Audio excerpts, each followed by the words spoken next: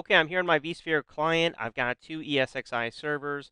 I've got vCenter, and notice here I have a VCD DB virtual machine. So this is going to be my vCloud Director database virtual machine.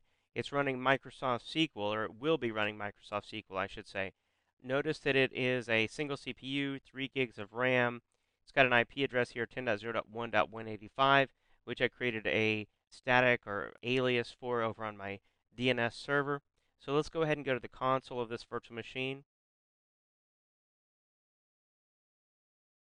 So the new SQL Server Installation Center has launched here, and I'm going to click New Installation. I'll accept the license terms and say Next. All right, so we'll take all the default features here to be installed.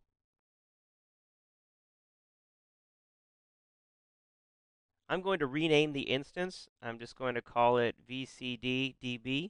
That's our vCloud Director database. So we've got a new name for the instance. I'll click Next here. We're going to take the default on the service accounts. I'll click Next. Now here it's very important that we change to mixed mode, and then we're going to enter our password for the SA account. We don't want to use only Windows Active Directory. We also want to have our own local SQL accounts. And later we'll be adding a user called VCD Manager. I'll click Next here. I'll click Next again. And now SQL Server Express is being installed. This will take just a minute. I'll be right back. With our SQL Server 2008 R2 installation completed successfully, we'll click Close. All right, we can close out the Installation Center. And now let's go down to the Start menu.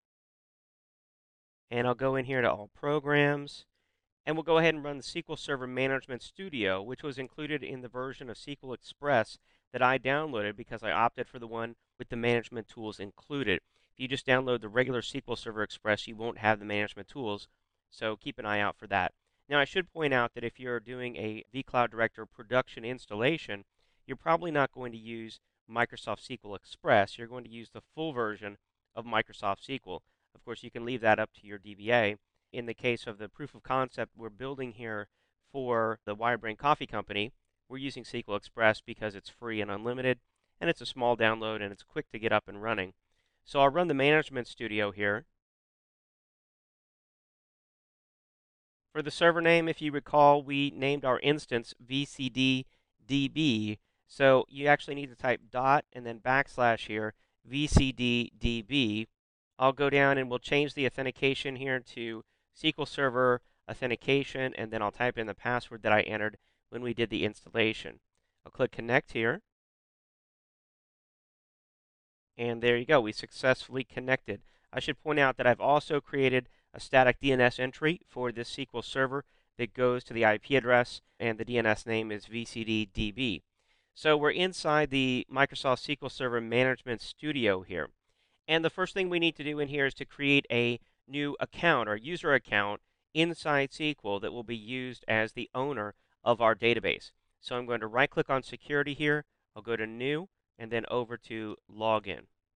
So the new login is going to be called VCD Manager. Of course, you can give the login name and the database you create whatever names you want, as long as they match up over when you do the installation and configuration of vCloud Director.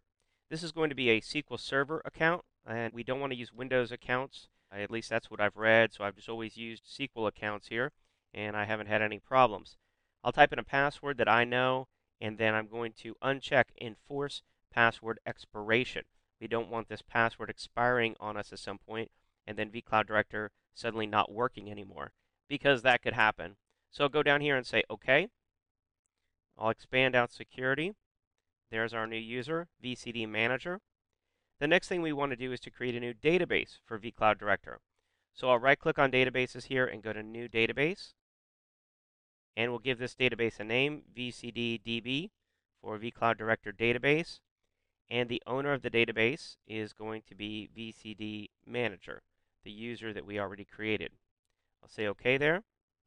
There's the owner. And now we need to set the initial size and auto growth rate. I learned about this actually from Kendrick Coleman's blog post over at kendrickcoleman.com. He blogs a lot about vCloud Director. He's got a ton of great resources, but this is also inside the vCloud Director installation guide as well as the evaluation guide. So let's go over to Kendrick's blog. I'll show you his blog post so that you know what I'm talking about. So here's Kendrick's blog, Installing vCloud Director 1.5 with SQL Server 2008. It's a great reference for you. Shows us how to create the username there. Shows us how to go into the database. Make sure you configure SQL authentication. Shows us creating the database here. He gives it slightly a different name, but like I said, it doesn't matter. Then configuring the initial size and auto growth. And these are the numbers we'll use here. Initial size for the database is 1024 or 1 gig with 512 megabyte auto growth and unrestricted growth. Then for the log files, the initial size is 128 megabytes with 128 megs auto growth restricted to 2 gigs. You don't want the log files, filling up all your disk space. Scrolling on down here, you also need to set something called the collation setting on the database, which is set to Latin 1 General CSAS, and we'll be setting that as well. Also, he's got a script down here that needs to be run on the database. So I'll be running that for you here in just a minute. But with that, let's go back and complete the configuration of our new database. All right, so we said we need to set the initial size for the database. That's going to be 1024. If we scroll over to the right here a little bit, I'll do the drop down on the auto growth. And I'm going to set this to 512 megabytes for file growth and then unrestricted growth for maximum size. I'll say OK there. And then for the log files, again, we're going to set this to 128 megabytes. I'll do the drop down on this, and we'll set it to 128 megabyte chunks for new auto growth. But we're going to make sure we restrict the growth here to 2000 or about 2 gigs. I'll say OK there. And now we need to go into options. I'll go into options here. And we need to set the collation for this database to be different from the server default. Don't ask me what this is. Like I said, I'm not a DBA. These are the settings that we'll follow, and that way we'll guarantee that it works. Because these are what the experts on this topic, primarily VMware, and of course Kendrick, he's installed it multiple times, but the VMware installation guide, they've got a massive script, I'll show you in just a second, that actually goes out and configures the database. But if your database name doesn't match exactly, or you want to change things, then you have to tweak that script. So here's the collation we want to set. There we go, Latin 1 General CSAS. I'll say OK here. And notice down here it's executing. It'll take just a minute to create the database, and then we can run that script we talked about.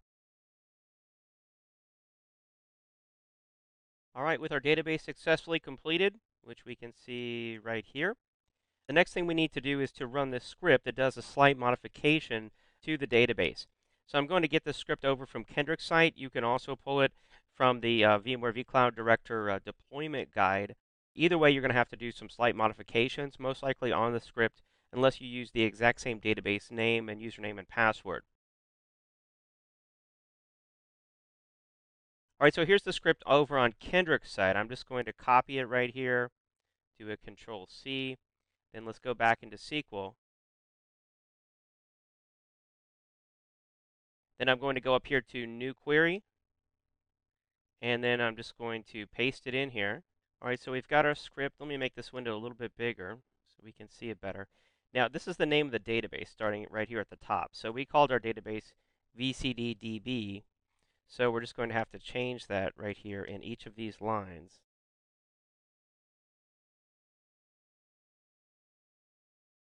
All right, and then let's double check all the other lines and see if there's anything else we need to change.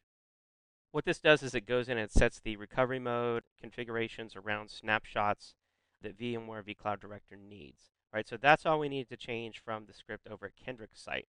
So now I can just go up here and click execute. Gives us a little information here about the results of our script. And that's all we need to do with the script. So the script is done. There's one more thing we need to do here on SQL Server, and that is to go down and actually configure Microsoft SQL Server's network information. So I'm going to go down here to my Start menu. I'll go into All Programs. I'll go into SQL Server. the configuration tools here. Here we go, underneath configuration tools, SQL Server Configuration Manager. So I'm going to click on that. And what we need to do in here is to go into the SQL Server network configuration. I'll click on the protocols for VCD DB. Notice here the TCP IP is disabled. I'm going to right click on that, go into the properties, and I'm going to change this from enabled no to enabled yes. I'll say OK. And it says these won't take effect until the service has been stopped and restarted. So I'll say OK there. Notice now it says enabled. Let's go into the SQL Server services. I'm going to right click on the SQL Server. It says it's running. I'm going to click restart. And there we go. Our SQL database server has been restarted. We configured our database. We created a user. We created all sorts of custom configs that are required by vCloud Director on the database. We ran the script. We enabled TCP/IP networking, and we restarted the SQL services. All right, so at this point, the configuration of our SQL server for VMware vCloud Director is complete.